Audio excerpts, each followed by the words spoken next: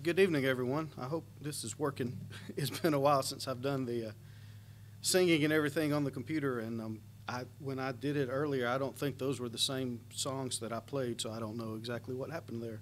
But we're glad that you're here with us and that we have this opportunity to study together from the Word of God, and that's what we're going to try to do. Hopefully everything is okay and going smoothly.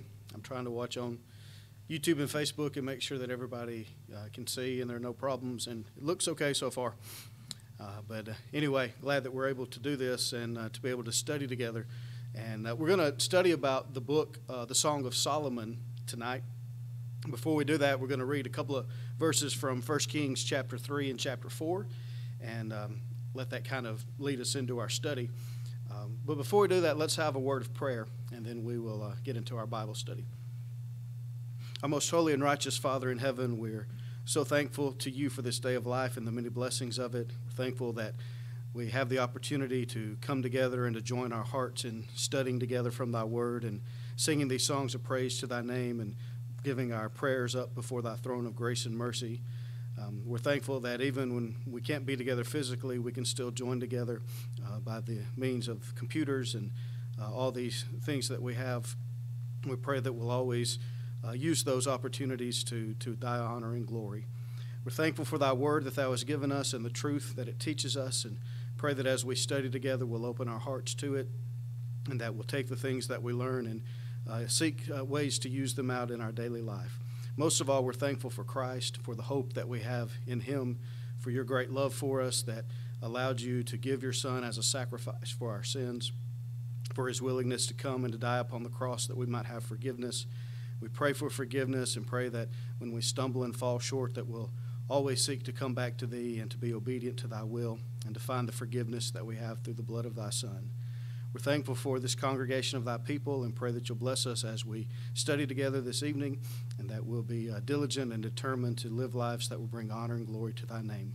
Again, we're so thankful for Christ and all the blessings that we have in him, and it's in his name that we pray. Amen.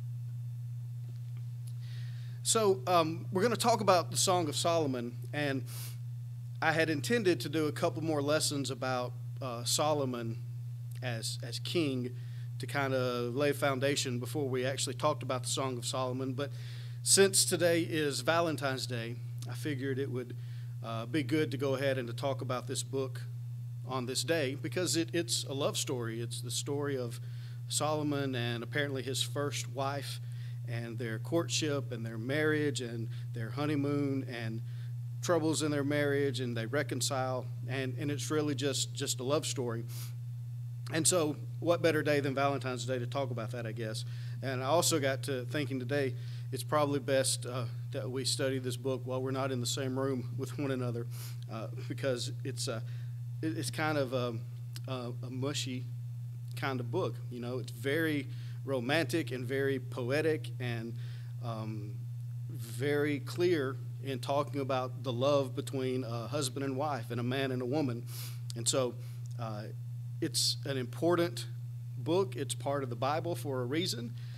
And sadly, it is often not just neglected, but even when it's read, it's misunderstood, and people put this kind of spin on it and this interpretation to it that, you know, God didn't intend to try to make it teach something that it really wasn't talking about, because for some reason some people don't want there to be a book about love and the relationship, the physical relationship between a husband and wife. But that's part of God's plan for man and for marriage, and it's nothing to be ashamed of. And this book, of course, is going to deal with that. We're not going to be able to read the whole thing, of course. We're just going to kind of pick out some verses from each chapter and kind of get an overview of the book and to get the meaning of it, and certainly encourage all of us to read it on our own so we can see everything that is said and talked about in that book.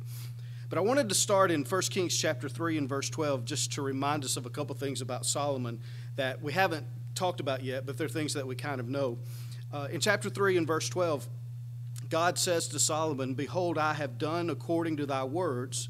Lo, I have given thee a wise and an understanding heart, so that there was none like thee before thee, neither after thee shall any arise like unto thee. So God asked Solomon what he wanted. If he could ask for anything, what would he ask for? Solomon asked for wisdom, and God blessed him with that wisdom, greatest wisdom, that had been on the earth. So because of that wisdom, Solomon was able to do, tremendous things for the nation of Israel, to lead them as a king in so many good ways. And because of that, the nation of Israel would experience its greatest period of growth and of peace and of prosperity. So everything that David had fought so hard for, Solomon kind of reaps the benefits of it. And because he asks for wisdom and God gives him that wisdom, he then is able to build on what David had done. And so this is really the zenith, the pinnacle of the nation of Israel, the height of their existence. And after this, it's going to be, downhill for the most part. So in chapter 4 in verse 20, the Bible describes this. We're not going to read this whole passage, but it says, Judah and Israel were many as the sand which is by the sea in multitude, eating and drinking and making merry. So it describes the nation. They had grown into a mighty nation, and it was a time of prosperity. And it goes on to talk about just how wealthy Solomon was and all the wonderful things that God had blessed them with. When you look at verse 25, it says, And Judah and Israel dwelt safely, every man under his vine and under his fig tree, from Dan even to Beersheba, all the days of Solomon. So it was a time of peace. They were in safety.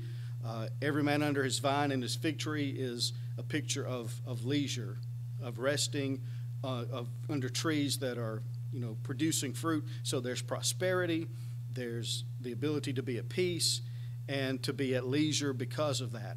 And so Solomon was able to bring this into being through this wisdom that God granted him. And so during this time of peace and prosperity, Solomon had time to do many things, and one of those was to write. And so when you look in chapter 4 and verse 32, it says that he spake 3,000 proverbs, and his songs were 1,005. And he goes on to talk about some of the things that he wrote about and that he talked about. So Solomon wrote Proverbs, obviously most of the book of Proverbs, and he also wrote songs, 1,005 songs. Now, out of those songs, the greatest of all of them is the Song of Solomon. And we know that because the first verse of the Song of Solomon is the Song of Songs, which is Solomon's. When it says the Song of Songs, it means this is the greatest of all the songs that came from Solomon. So it's the greatest of his songs. In fact, it's the only one of his songs that we still have today that are available to us, that we can read. But that's kind of the background of this book. So it's beautiful in its poetry and its description of love. And God says that it is important and it's significant and it has a place in Scripture for us to study and to learn about. So let's turn to the book of the Song of Solomon and talk about just a little bit of the background information concerning it, and then we'll kind of quickly go through an outline of the book and go through the text and notice some lessons that we can learn. So the author of the book is obviously Solomon, never really disputed until, modernists who try to argue about everything about the Bible. They try to, make it later and all these other things. But it's Solomon's writing. It's very similar in style to many of the things he wrote in Proverbs. And so we know that it's Solomon's. And then the Bible says that it is. The title is, from verse 1, the Song of Songs, which is Solomon's. So the Hebrew Old Testament called it the Song of Songs, which is the first part of that verse. When that was translated into Latin in the Vulgate, The Latin for that was Canticum Canticorum. And so because of that, sometimes this book is called Canticles. So you may hear that, or when reading a commentary, you may see the word Canticles. It comes from the Latin, from the Hebrew. That means the Song of Songs. Most English versions from the King James Version onward call it the Song of Solomon, which is kind of a contraction of verse 1, the Song of Songs, which is Solomon's. Instead of saying all of that, they just said the Song of Solomon.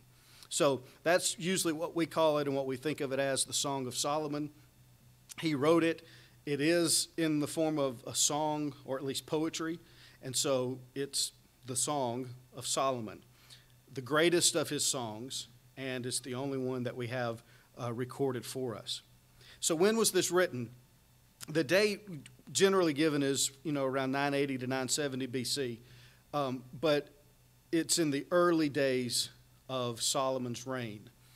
And we know that there are many hints and ideas in the text as to why it has to be early when Solomon was king.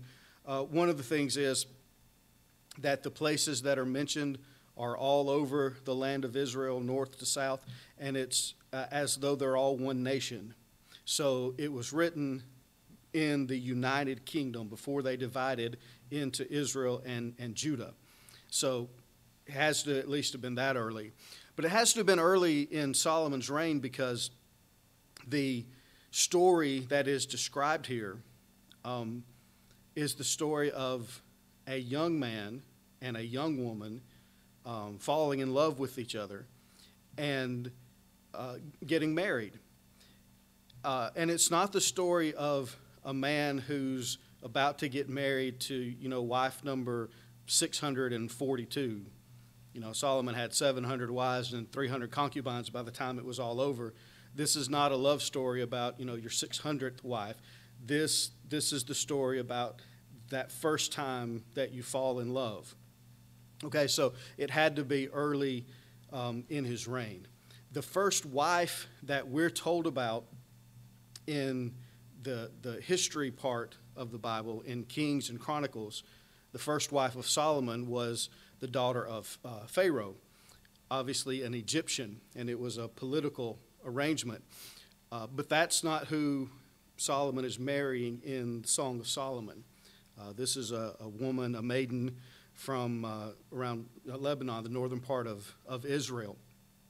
So this would likely have been his first wife before he fell away and, married so many women and so many other things that he fell away on. But this is very early in his life and in his reign. And there's, of course, a purity and a beauty to that we'll see as we go through. There are basically three characters in the book. There's Solomon, who is the bridegroom, who would be the husband. There is the maiden of Lebanon, who becomes his wife, so she's the bride. And then there's a chorus of women who from time to time speak up and they'll praise the woman in the story, the new queen, in different ways. But it's basically just Solomon and this lady that he is courting and then marries, and it's there relating to one another. It's basically the story of this book. So the theme of the book is clearly about love. When you think about Song of Solomon in the context of the wisdom literature, those 5 books of wisdom, the book of Job addresses suffering. Why do men suffer? Where does our suffering come from? Is it because of our sins, or why does it happen, and how do you deal with suffering? So one of the big problems that we all face and deal with in life is suffering. Job deals with that. The Psalms focus on worship, which includes everything from gratitude and thanksgiving to God, forgiveness of sin, and just all the different things that we've seen in relation to worship. Psalms covers that aspect of man. The book of Proverbs, of course, deals with wisdom. What is true wisdom? The difference between the wisdom of men and the wisdom that comes from God. And what does it look like when you live according to God's wisdom? Proverbs shows us that. Ecclesiastes is about what's the meaning of life? What is the purpose? Why am I here? And it's in the sense of life is vanity and vexation of spirit without God. If you just live according to man's wisdom, which Proverbs was trying to teach us not to, if you reject God's wisdom and you live according to man's wisdom, then life is meaningless. It has no meaning. But with God, it does have meaning. And so it deals with that, fundamental existential question of what is life all about? What's the purpose? And Song of Solomon then, of course, deals with love. And it has to do with true love. This book shows the nature of true love, what it looks like, how it differs from things that we often call love. It shows the power of true love. And really what it does is to show us, to take Ecclesiastes and to say life is meaningless. Song of Solomon says it's not if you have love. Love gives meaning to life. And it's kind of encapsulated in the love of a man for a woman, and they become husband and wife, and that gives life meaning. But in the bigger picture and the broader sense, it's about true love that can only be manifested from God and comes from Him. And in fact, this book ends with talking about love as the very flame of Jehovah. So it comes from Him, and it gives life meaning. So these books of wisdom, they really take the big questions and the big things that we face as people and address them from God's perspective and give real answers.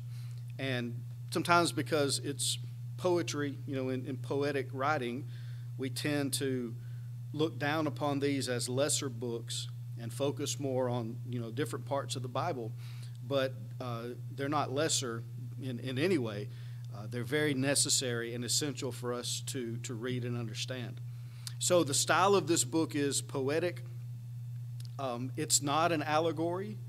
It's not written as a parable or as a type. Most often, maybe not most often, but a lot of the time, older commentators, back even before the Reformation movement, would try to make this story an allegory of God's love for man. And there are things that we can learn about God's love for man from the Song of Solomon, but that's not what it's about. It's not an allegory of that. From the time of the Reformation onward, most commentators say that it's a picture of Christ's love for the church. And there are some things that we can learn about the love that Jesus has for the church, which is His bride, in principle from this book. But the Song of Solomon is not about Jesus' love for the church. It's not an allegory. It's just a story in poetic form about a man who loved a woman and how they loved each other, and they were married, and they went on their honeymoon, and they had ups and downs in their marriage, and they stuck through it all. And that's what the story is. So it's not, there's no allegory here. There's no, some try to say that it's a drama, that this was a play and people would act it out, and there's no evidence of that either. Modernists say it's just a collection of random poems about love that somebody, stuck together. But that doesn't fit either. There's a clear narrative and story and theme through the whole book. So it's basically a poetic form of a story about love, about Solomon and his love for his first wife. So a brief outline of the book, chapter 1, verse 1 through chapter 3 and verse 5 is the courtship. Chapter 3 and verse 6 through chapter 5 and verse 1 is the marriage and the honeymoon. And then chapter 5, verse 2 through the end, chapter 8 and verse 14, is there's a difficulty that arises in the marriage. There's a resolution to the problem. And in the end, their love is stronger than it was before. And that reveals to us things about the nature of true love. So that's basically how the book breaks down, and ultimately what its purpose and what its message is. So let's read some of these verses in Song of Solomon and talk about some lessons that we can learn from it. And as I said, we're not going to read the whole thing. You know, it's 8 chapters, so it's not a very long book, but we just won't have time to read it all. And some of it is kind of embarrassing to read, you know, in mixed company because of the descriptions, you know, of the beauty of the woman and of the man as well. I mean, it's beautiful. It's nothing vulgar, but it's, you know, it's a young man and woman in love, and it's written just that way. So let's talk about the first part, chapter 1 through the beginning of chapter 3, the courtship of this young couple. So verse 1 says, the Song of Songs, which is Solomon's, and then we get right to it. It says, let him kiss me with the kisses of his mouth, for thy love is better than wine. And so we can see immediately what this book is about. These are two people who love one another. Now, the first part of this section, in fact, most of what's in chapter 1 through the first part of chapter 3 is the maiden, the woman, talking about her love for Solomon. So she has several things to say there, and there are a couple places where he replies. But I want to focus in on verses 5 and 6 because this is where it kind of begins to show us the difference between, you know, infatuation or attraction or even lust and true love. So in verse 5, she says, I am black but comely, O ye daughters of Jerusalem, as the tents of Kedar, as the curtains of Solomon.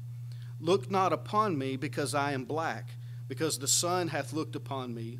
My mother's children were angry with me. They made me the keeper of the vineyards, but mine own vineyard have I not kept. We learn something important here about true love. And the first thing is that true love is not based on physical appearance. This young lady says that she is black but comely. And comely means that she's just plain. There's nothing, you know, amazing about her that she would think. She doesn't see that she's beautiful or why Solomon would give her a second glance, while he would focus his attention upon her. She sees herself just as, you know, plain, average, normal, everyday. And that's the idea of the word comely there. So Solomon's love for her is not just based on her appearance.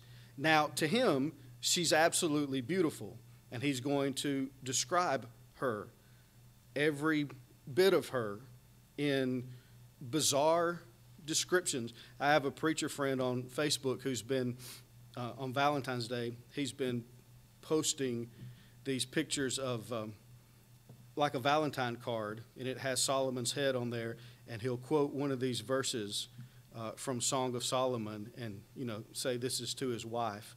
And it's it's bizarre to read, you know, that your eyes are like dove's eyes and, you know, whatever, all these different things that you read in here. To us, it doesn't sound very appealing or very attractive, and they're funny to read. But when you look at it in the poetic sense, you understand that he was being very complimentary of her and she of him as well. And apparently it worked because they got married, and Solomon must have known what he was doing. I mean, he had 1,000 women, you know, at the end, so maybe he knew what he's talking about. But it doesn't seem that romantic to us maybe, but it's that poetic style. She talks about being black, and she explains in verse 6 that it's because the sun hath looked upon me. And the idea there is that she was outdoors working in the sun, and so her skin was not protected, and she was dark, tanned, of dark skin, and so it made her appear black. And, you know, in our day and time, people go to tanning beds because we can't get enough time in the sun. And we see being tan as, the ideal, or at least some people do. But in these days, if you were tan, it meant that you had to work outside. And so you were, like lower class. The wealthy could hire servants to work outside for them, and they stayed inside, and their skin, didn't become tanned by the sun. So she is describing here that she was a servant, and not like a hired servant, but that she served other people. She says, "My mother's children were angry with me. They made me the keeper of the vineyards."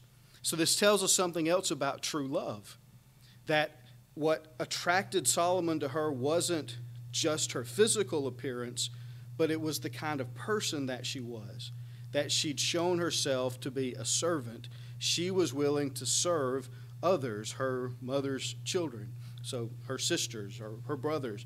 She would work and help in their vineyards. And she says at the end of that verse, "But mine own vineyard have I not kept." So she hadn't taken as good care of herself maybe as she should have, because she was too focused on serving others. So true love, it's not just about physical appearance, but it's about inward character. And she'd shown herself to be a servant and someone who was willing to sacrifice because of her love and her care and her concern for others. And that is a much stronger foundation to build a relationship on, to build a marriage on, than how a person looks physically. Because physical attraction, fades, looks can change, and they do, obviously, with time. It has to be built on something more than just she's good looking or he's good looking. And that's what we're being shown here, that true love has a much deeper foundation than just outward appearance. So true love manifests itself in serving others, and it demonstrates itself by being willing to sacrifice for others. Now, obviously, we can make application of that to God's love for us, that He loved us so much. Christ came to this world to be a servant who sacrificed Himself for us simply because He loved us. And it's the perfect demonstration of true love, and we get a glimpse of it here. But let's go down further into, we'll skip down into chapter 2 and verse number 1. So she's still talking, and she says, "I am the rose of Sharon and the lily of the valleys. As the lily among thorns, so is my love among the daughters."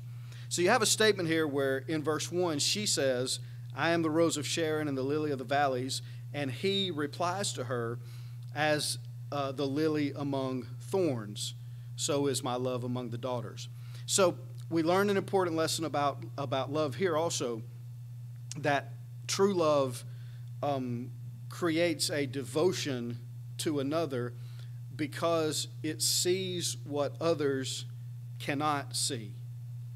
So I'm going to ruin a lot of our songs here when we talk about this verse.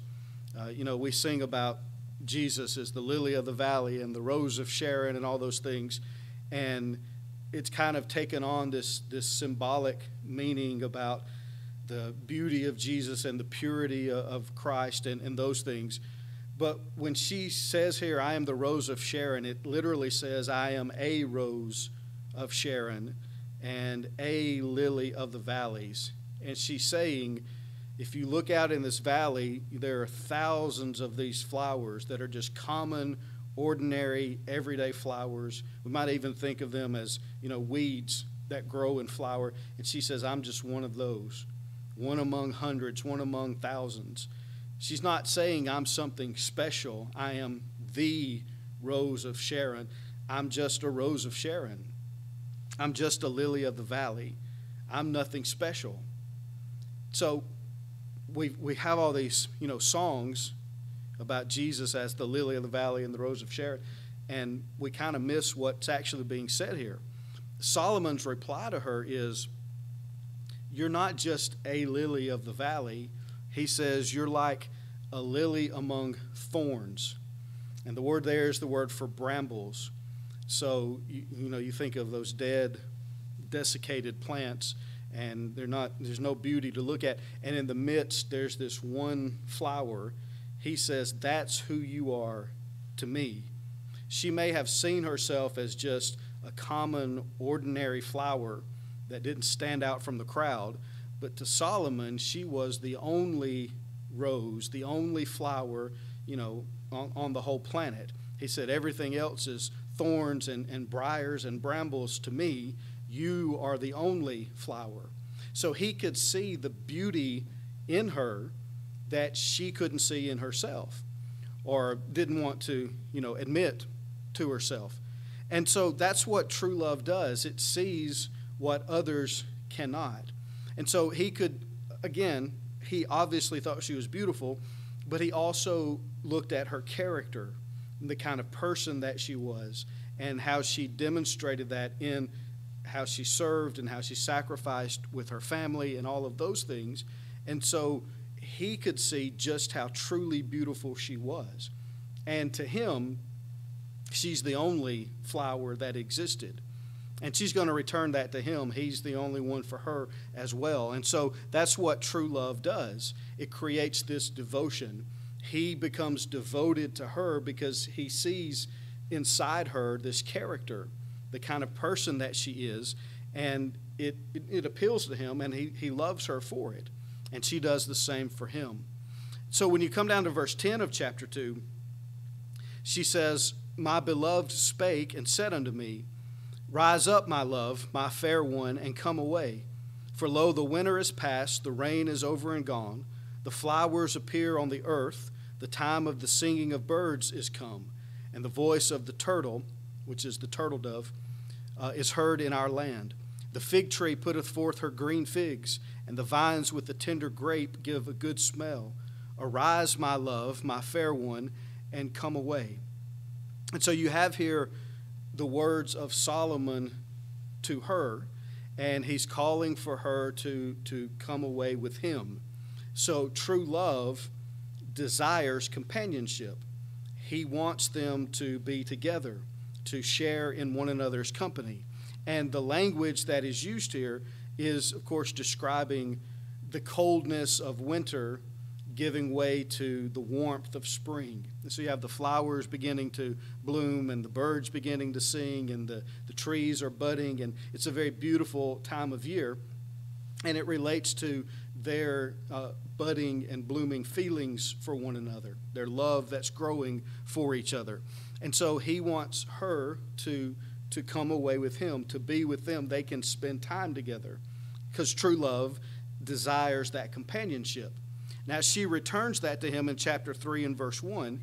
She says, by night on my bed I sought him whom my soul loveth.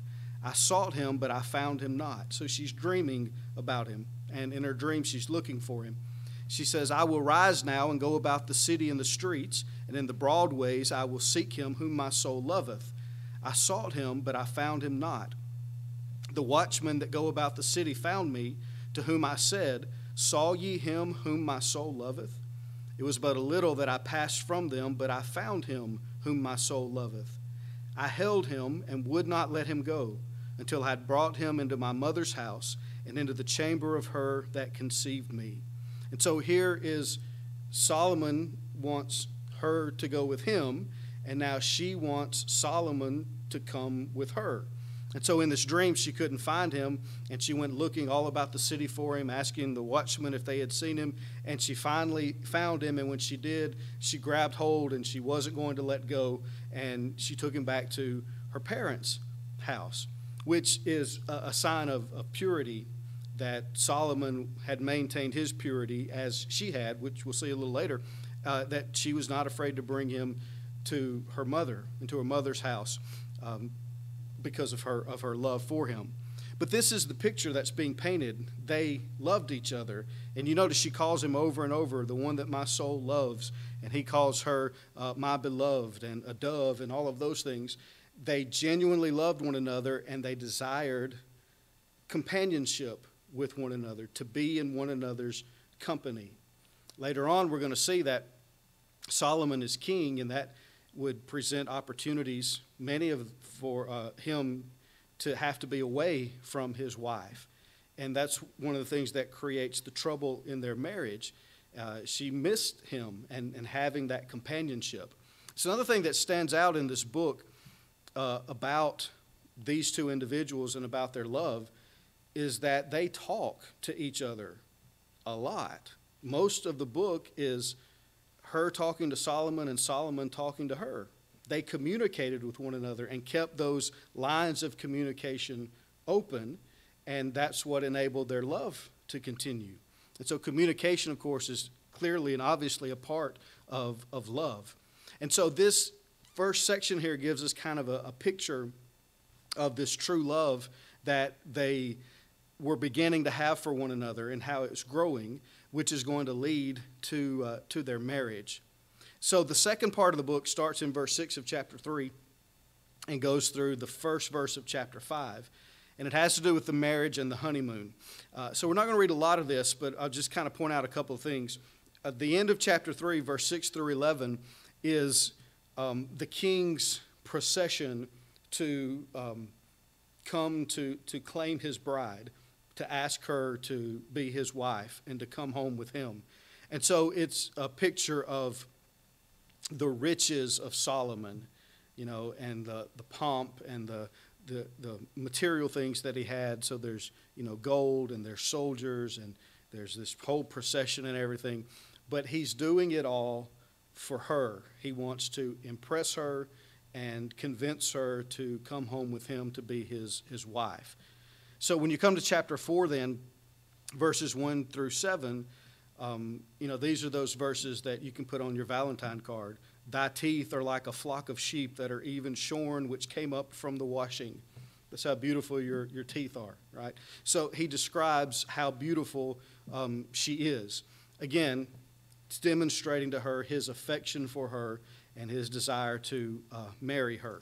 And so then we come to verses 8 and 9, and you have kind of the proposal here. He says, "Come with me from Lebanon, my spouse, with me from Lebanon. Look from the top of Amana, from the top of Shinar and Hermon, from the lions' dens, from the mountains of the leopards." So from these mountains up in the north of Israel, he says, look at the land, and then leave this and come with me. Come back to Jerusalem, meaning, of course, to be my bride. He says in verse 9, "Thou hast ravished my heart, my sister, my spouse. Thou hast ravished my heart with one of thine eyes, with one chain of thy neck." And so his proposal is, will you marry me? Because, I'm completely smitten by you. Head over heels, just one of your eyes has, overwhelmed my heart. And so he was completely in love with her, and he wants her to be his bride. It's interesting here that he calls her my sister, my spouse. In the early part of this chapter, chapter 4, he uses words that describe a friend. So he calls her a friend, and he calls her a sister, and he calls her a spouse, which again shows the progression of the relationship and the many aspects of his feeling and his love for her. That spiritually she was a sister. They both loved God and they wanted to serve him, and they had that in common. She was also a friend, which is obvious in how they talk to one another and relate to one another, enjoy each other's company and companionship. And now he wants her to be his spouse. So to take it, to the next level and to seal this relationship for the rest of their lives. And so again, it's more than just physical appearance. It's all these other things, that work together to build a lasting marriage, a lasting relationship. So he asks her, of course, to marry him.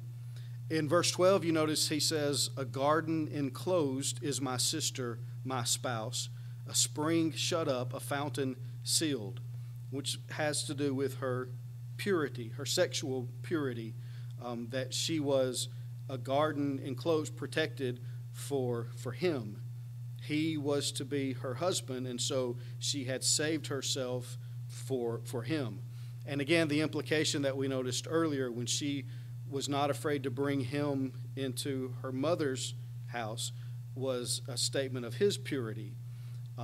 Sadly, Solomon is not going to maintain that standard of purity. But again, this seems to be describing his first marriage.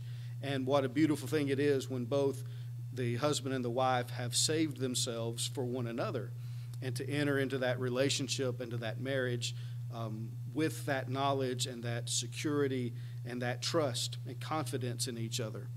So when you come down to the last verse there, verse 16, it says, "Awake, O north wind, and come, thou south. Blow upon my garden, that the spices thereof may flow out. Let my beloved come into his garden and eat his pleasant fruits." So this is her reply to him. She's saying, yes, I will become your wife. And so I am for you, and I'm going to give myself to you. And chapter 5 and verse 1 is the honeymoon. And he says, "I am come into my garden, my sister, my spouse. I have gathered my myrrh with my spice. I have eaten my honeycomb with my honey. I have drunk my wine with my milk." And then he says, "Eat, O friends, drink, yea, drink abundantly, O beloved." And so the two become one, and the celebration is the wedding celebration. The friends eat and drink because now they are joined together in marriage. And I think it's good to point out here, that when God created man in the beginning, Genesis chapter 2 tells us that he said, "It is not good that man should be alone. I will create a help meet for him, a helper suitable for him." And of course, we have the story of the creation of woman. And when that story concludes, God says, "Therefore shall a man leave his father and mother, and shall be joined, shall cleave unto his wife, and they twain shall be one flesh," which is echoed several times in the New Testament.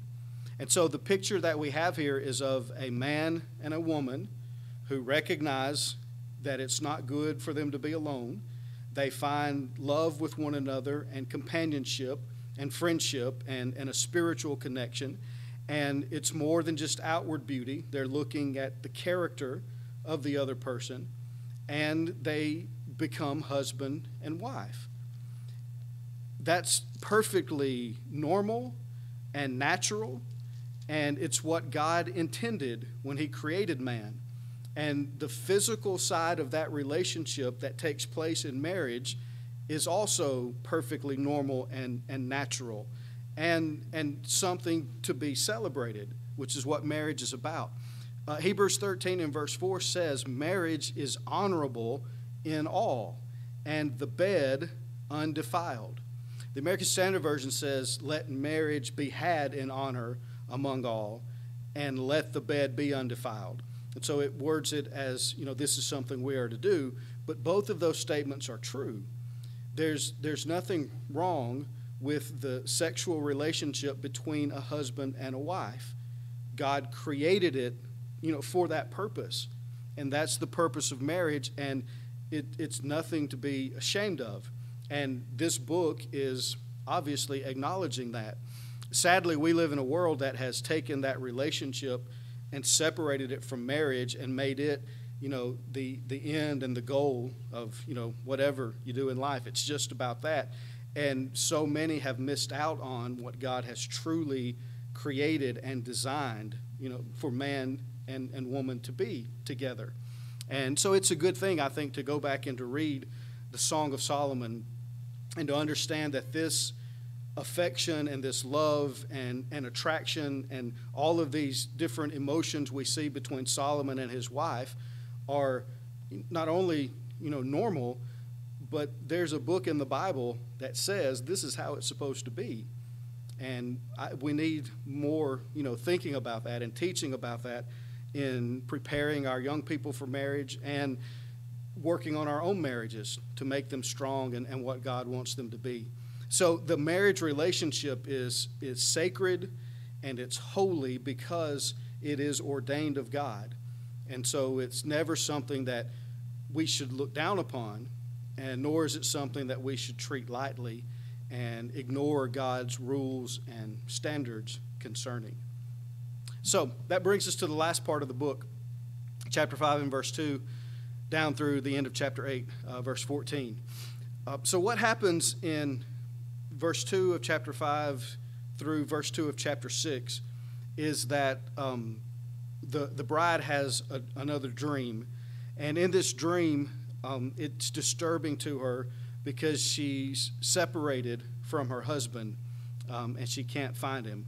So in the dream, she hears him knocking at the door, and he's asking her to open it. And, you know, in dreams, you do things crazy sometimes. And she says in verse 3, I put off my coat. How shall I put it on? I've washed my feet. How shall I defile them? I can't get up and open the door. I'm already in the bed. And so when she finally does go to open the door, he's not there anymore. He's gone. And so she feels like there's this separation between her and her husband. And maybe it's because Solomon is away with his duties of being king or whatever, but it's manifesting in her dreams, and she's seeing this separation in their marriage, and it's bothering her. And so she goes through, you know, the rest of the dream. She describes her husband so people can help her look for him.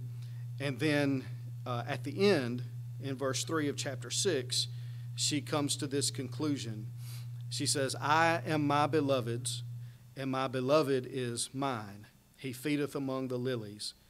So she realizes that this was a dream, and so it's, you know, not necessarily to be taken seriously, but what it's made her think about is a distance between her and her husband.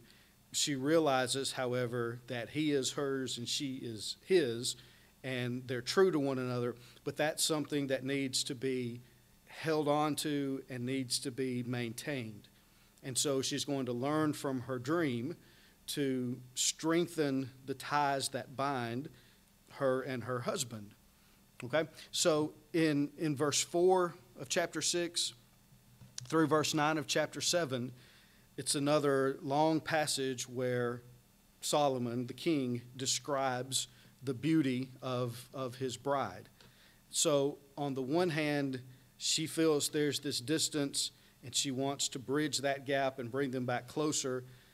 He sees that, and he helps to do that by reminding her of how he feels about her, of how beautiful she is and how much he desires her and how much he loves her. And so he goes overboard with the compliments here, describing, you know, every little bit of her and about how beautiful she is to him. So in verse 10 of chapter 7, we have the statement again, I am my beloved's, and his desire is toward me. And so she understands that he still loves her, and that they are now brought closer together than they were before. So whatever distance there was between them that was growing, they recognized that it was taking place, and they communicated with one another and worked together to bring them back together, and now their relationship is stronger than it was before. And that's one of those other lessons about love. You know, that's how love works, that it can always be made stronger. And even when we feel like it's becoming weaker or, you know, we're drifting apart, we can come back together, but we have to want to. We have to work at it. We have to put in the effort and the energy, you know, to do that. And that's what they did here. And so their relationship is strengthened. And so as a result, verse 11 says, she says, come, my beloved, let us go forth into the field. Let us lodge in the villages. And she goes on to talk about these places for them to go and things for them to do, describing how she wants this continual companionship with her husband, that maybe they hadn't been spending as much time together, and that's where the trouble, the uneasy feeling was coming from. So he reminds her how beautiful she is and how much he loves her, and now she's reminding him how much she treasures him and desires his companionship. And so they're working together to bring those ties, you know, that bind them back together and make their marriage even stronger. And so that's through verse 4 of chapter 8, and then the last part of chapter 8 gives us a final picture of true love in a marriage, especially, and also by doing so, a picture of true love with God. So notice just quickly here in verse 6, there are three things that are stated. Set me as a seal upon thine heart, as a seal upon thine arm. So the seal, of course, is like the ring, the signet, where you melt wax and you press the seal into it. So this seal is to be on the heart and on the arm. So in true love and in marriage, there is this idea of belonging to one another. I am yours and you are mine. So I put my seal on you, you put yours on me, and we're together. Okay? And then it says, after that, for love is strong as death, jealousy is cruel as the grave. And oftentimes we think of jealousy only in a bad way, but here it's being stated to us in a positive way that true love between a husband and wife is exclusive. That she is your wife and you don't have that love for any other woman, and he is your husband and you don't have that love for any other man. That's how marriage is designed. It's exclusive, one man and one woman. And so jealousy is a part of that, not in a bad way, in a negative way, but in the fact that you both acknowledge that we belong to each other. We have agreed to join ourselves together as husband and wife, forsaking all others till death do us part. Those are not just words, it's a solemn vow that we make, and that's a picture of the love that's being described here. And then he says, the coals thereof are coals of fire, which hath a most vehement flame. The American Standard Version says the flashes of fire, and then it says the very flame of Jehovah. So what this pictures for us is true love that is best shown in this relationship between a man and his wife is a picture of the very flame of Jehovah. That the flame of love that we feel toward another, it flares up and we have feelings toward another. The source of that burning is God, because God is love, and he created us out of love, and he gave his son for us out of love. He saves us out of love. He allows us to live with him forever in heaven out of love.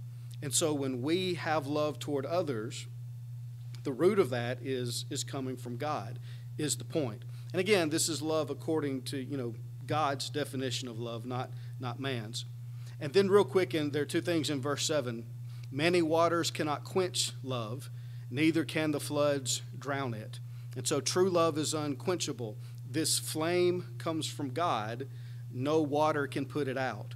So they may have had obstacles and difficulties in their marriage, but if they put God first, and if they put one another second, and they both work at overcoming those obstacles, they will win. They'll have the victory, because true love cannot be quenched. And then if a man would give all the substance of his house for love, it would utterly be contemned, which means that true love is priceless. You can't put a price on it. Nothing that we may have or own or possess in this world is more valuable than love, than true love. Love for our spouse, love for our children, love for our parents, and of course, ultimately, our love for God. The Song of Solomon is to the Old Testament what 1 Corinthians 13 is to the New Testament.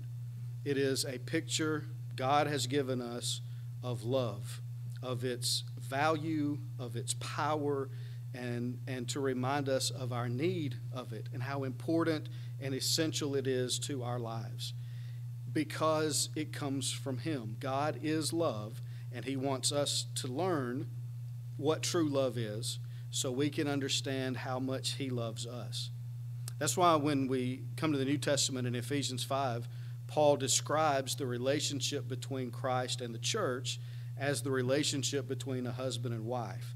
because of this kind of love that Solomon has written about. And it's a beautiful book and a beautiful story to read and to think about this marriage with Solomon and his first wife. It's sad to think about how far from that he's going to drift, but it's beautiful in its purity and, just in the nature of this affection that they have one for another. And so I hope that as we think about it, it cause us to think about it and to reflect upon what true love is, to look at our relationships with our spouse, with our family, with our loved ones, and, see if we are demonstrating true love, if we need to work on it and be stronger, things like that.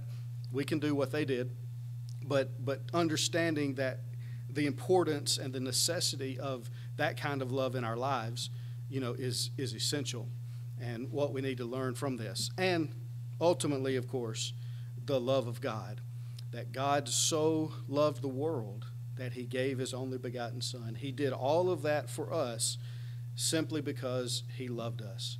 And we need to return that love to him by giving our lives to him. Just as Solomon gave himself to his bride, she gave herself to him. We pledge ourselves to the Lord and surrender our will to his. And by doing so, of course, we're obedient to his will. We become his children. We can live with him forever in heaven, all because of his amazing love for us. So I hope that it's been a blessing for us and it's benefited us to look briefly at the Song of Solomon. And I hope it's maybe helped us in studying that book and seeing what it's all about. And maybe it'll encourage us, to read it even more and to learn the great lessons from it. But it's one of those books. It's kind of difficult sometimes. But I'm glad we're able to study it, and I hope that we've been blessed by doing so. We're going to close our service. We'll have a closing prayer. I don't have any announcements or anything like that to make, and I couldn't get another song to come up here. I was going to play a closing song, but we'll have a word of prayer, and we'll be dismissed. Appreciate you being here and joining in with us online like this. And everybody just stay safe with the weather that's supposed to be coming, and warm and safe, and we'll get through it. But appreciate so much you being here and being part of our service. Let's bow for a word of prayer, and we'll be dismissed. Our most holy and righteous Father in heaven, again, we're so thankful to you for this day, for the many blessings of it, and we're thankful that we've had this opportunity to study from thy word, and we're thankful for thy word and for even the Old Testament and the things that were written for our learning then, and even this book that we've studied this evening, the Song of Solomon, that has pictured for us true love and demonstrated to us just how much you truly love us. We're so thankful for that love, for your kindness and your grace toward us, for the gift of thy Son. We pray that we will strive to learn even more about how to love you and to love you more and to demonstrate that love by our actions, in our character, and by being an example and a light to the world round about us. We thank you so much for Jesus, the demonstration of your love, for the hope that we have through him, the forgiveness of our sins. We pray that you'll watch over us and bless us and keep us safe through the weather that is coming our way. We pray that we'll have safety and that no harm will come to us. We pray that you'll watch over us and bless us with opportunities to serve thee throughout the coming days, and that we'll always seek to do thy will. Again, we're so thankful for Christ, for the hope that we have in him, and it's in his name that we pray. Amen. Thank you again for joining in, and hopefully we'll be back together on Wednesday. Appreciate you being here, and we'll close out for now.